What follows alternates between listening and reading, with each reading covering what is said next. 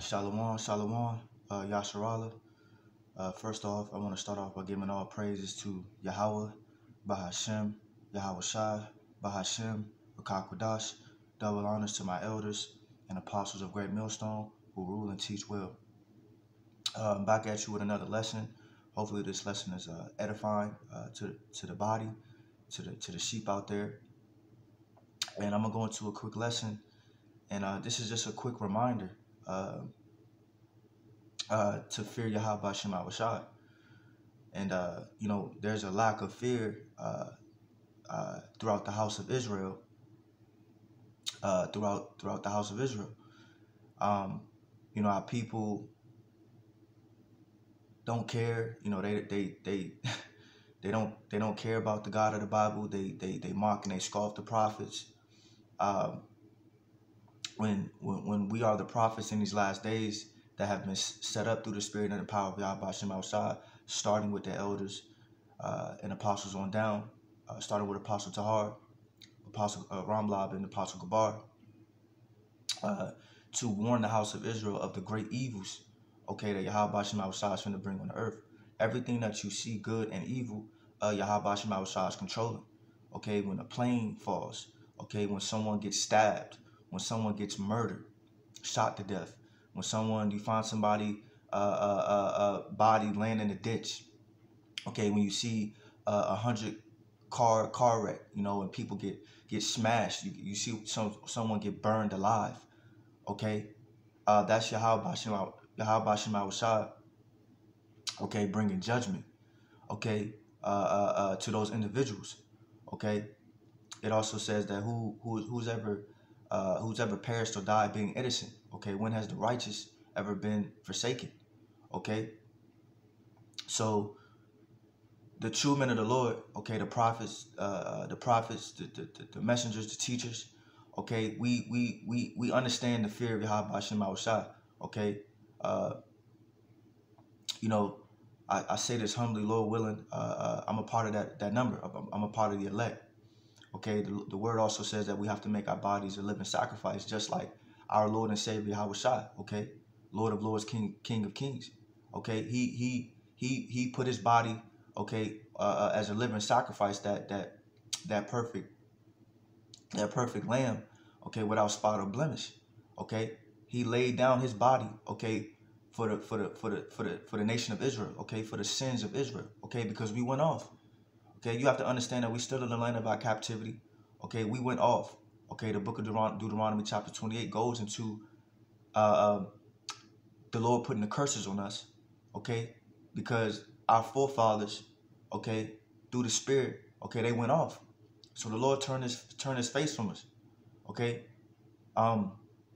Even coming out of the land of Egypt, you still had Israelites, complaining when the Lord fed them manna, from heaven,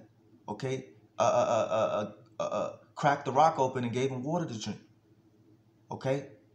they still complained, they still wanted to go back to their oppressors, the modern day Pharaohs, Esau, Edom, the devil, the so-called white man, nobody's white or black, we are the true Hebrew Israelites of the Bible, and their nation is Edom, which means red, that's why because the Lord Yahawashi stripped them of their pigment. They are the people of the Lord's curse. We are the Lord's chosen people, Deuteronomy 7 and 6. So we're gonna get into these precepts because we're coming into that time where if you don't have the fear of Yahawashi, and you're not around this wise counsel, you're not adhering to the words of Yahawashi through the prophets, then you're not going to have no hedge of protection, and you're going to be utterly cut asunder, You're going to be utterly destroyed coming into these perilous and these evil times because, contrary to popular opinion, Esau, Edom, this devil, this serpent, that old serpent, he is very subtle, He is very subtle, He is a liar and the father of it, So he's making everything seem like it's going back to normal. Everything's going to be okay. We're going to lift some of the restrictions off. Y'all don't have to wear the mask no more. But behind the scenes, they speeding up, this new world order agenda, And ultimately, they're trying to chip, okay, the whole entire world, okay, which is the mark of the beast, okay, which is the RFID microchip. Point blank, period, bottom line. End of discussion. Nothing to talk about, okay? The Lord has revealed his secrets, okay, to the prophets in these last days, okay? And you have to fear Yahawashi, man, because it's a terrible, terrible, fearful thing to fall into the hands of the living power, man. Okay? You don't want that. Okay? You don't want that. Okay? So we're gonna get into it. Okay? Deuteronomy chapter 32, verse 39. See now that I, even I, am he, and there is no God with me. I kill and I make alive. I wound and I heal. Neither is there any that can deliver out of my hand. Okay, so the issues of life, the issues of death, okay, belong to Yahawashi. Okay, so you're not gonna fear Yahawashi. Okay, he's telling you, okay, that the issues of death and life is in his hand. But you still got people out here, you know, they don't care. Okay, reprobates. Okay, just gone through, you know.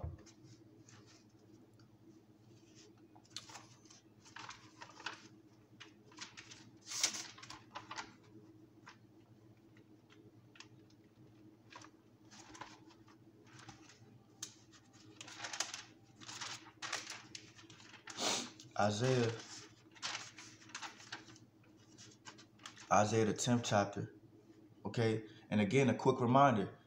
This is quick reminder. Fear Yahawashi. Okay, this is the name of the lesson. Okay,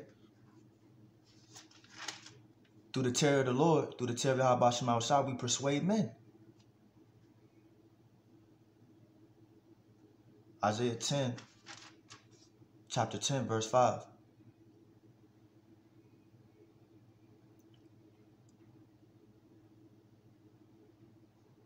O Assyrian, the rod of my anger and the staff in their hand is my indignation. Okay, so the modern day Assyrian, okay, is Esau Edom. Okay, Esau Edom, the so-called white man. Okay, the modern day Pharaoh. Okay, we are still in the land of our captivity. Okay, so what this saying is that the modern day Esau Edom, the modern day Pharaoh, okay, the devil that the Bible speaks of, he is the rod of Yahawashi hand. Okay, Yahawashi bless Esau Edom, okay, with the sword. Okay, so he can sanction and commission to put you to death anytime he want to, and he can kill you in a variety of ways. Okay.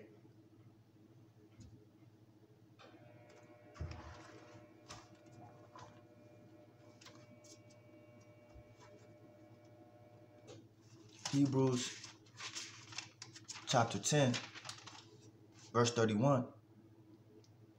It is a fearful thing to fall into the hands of the living power, Yahawah. Okay? That's straight to the point. That's straight to the point.